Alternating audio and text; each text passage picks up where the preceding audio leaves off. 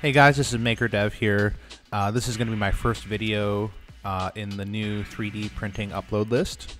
Many of these will be time lapses with voiceovers. I'm starting this list because this has been my hobby since December and probably a future business being a 3D print lab in the Milwaukee area. So apologies if you can hear the printer in the background. I'm working on something else that's sort of neat and geeky that I will feature in a future video. The time lapse you're looking at now is a 2-color low poly Squirtle model. It's being printed on a TAS 6 printer. Why Squirtle? Well, because Pokemon's fun and cool. And actually, I'm needing some cool stuff in the background of my live streams. So why is Squirtle red and black? Well, I thought it'd be neat to have my concept of an alternate form Squirtle, kind of like the Alolan forms. So this is my concept of a fire dark Squirtle. Why dual extrusion? Well, a dual extrusion on a 3D printer allows you to get 2 colors or 2 separate materials of plastics in a single print. So in this case, it allows you to make a Squirtle character who actually looks like Squirtle, not just like a single color.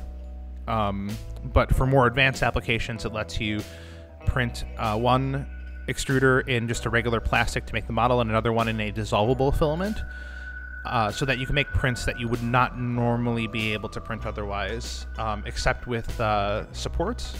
But when you print supports in the same material, it's often very difficult to remove them, especially when they're kind of like embedded in the middle of the print.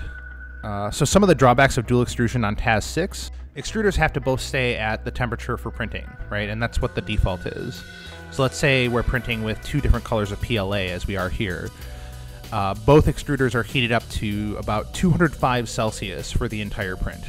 When the print is big enough, as it is here, the non-active extruder will often pass over other parts of the print as the active extruder is working on other parts of the print. And so what this causes is that if something that is that, that gets the plastic to that point where it's melting passes over close enough to other parts of the print, it's going to leave a little like drag line, or in an even worse case, like if it just sits there for a while where it's a part where the other extruder is kind of staying in one place or really close to one place, you will sometimes even get where it'll like actually make a crater in the other side because it's held over there for so long. And you don't want that, because that's going to significantly reduce print quality, because what's going to happen is it's going to lower the level or parts of the level of that layer, and then it's just going to be messy when it tries to print over that later. The other problem coming from the non-active extruder is oozing or leakage from the non-active extruder. And what that means is that since it's up to temperature, once it stops printing, the next part of the filament that's been pushed through just stays there. And because it's at print temperature, it oozes out a bit. And then when that passes over a different part of the print, it actually makes this little glob of the other color. And you can definitely see that on the front of Squirtle here as he's printed. So how to resolve these dual extruder problems? One thing you can do is Z-lift. And what that means is that whenever one of the print instructions is completed, you lift up by a pre-specified length. In this case, for these dual extrusions, I think I did 1 or 2 millimeters. It does add a lot of time to the print, but it really, really helps because when it's stopping and thinking about where to go next, it's not just staying there and leaving these ugly deposits of globs behind. Another thing you can do is make sure that it moves a little bit between layers as it's switching. Now, that's the most critical part, because during the layer switches, it actually switches often from one extruder to the other. So it's pulling the filament out of one and descending it into the other. And if you just leave it at the place where it stopped for a while, it creates those big craters like I was talking about before. Another thing you can do, and this would significantly increase the print time to the point where it's probably not too desirable to do it, is go ahead and turn down the temperature on the non-active extruder. But the thing is that you have to wait for the thermostat to register it at the lower temperature, and you also have to wait for the other extruder to heat up before it starts. So that seems like it's not I mean, the Squirtle, for instance, took, I think, something like 18 hours. So I really don't want to double the print time to like a day and a half. right?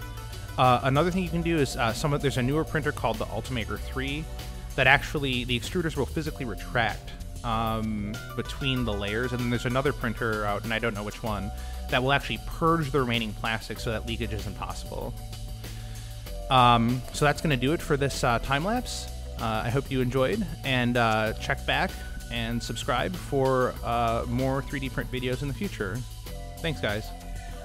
As always, stay tuned to the end of the time lapse for some really fun bonus content.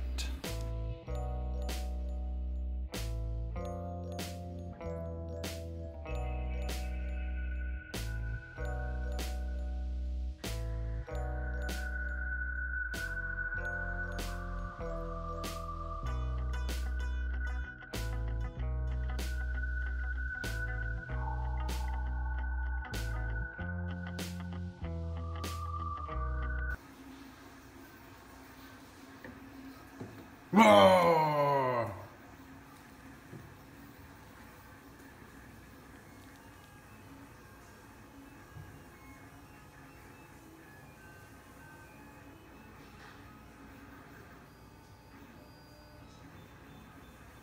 Whoa!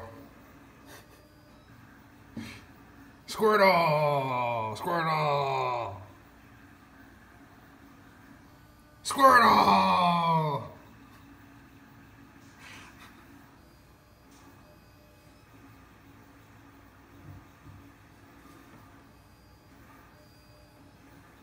Squirtle!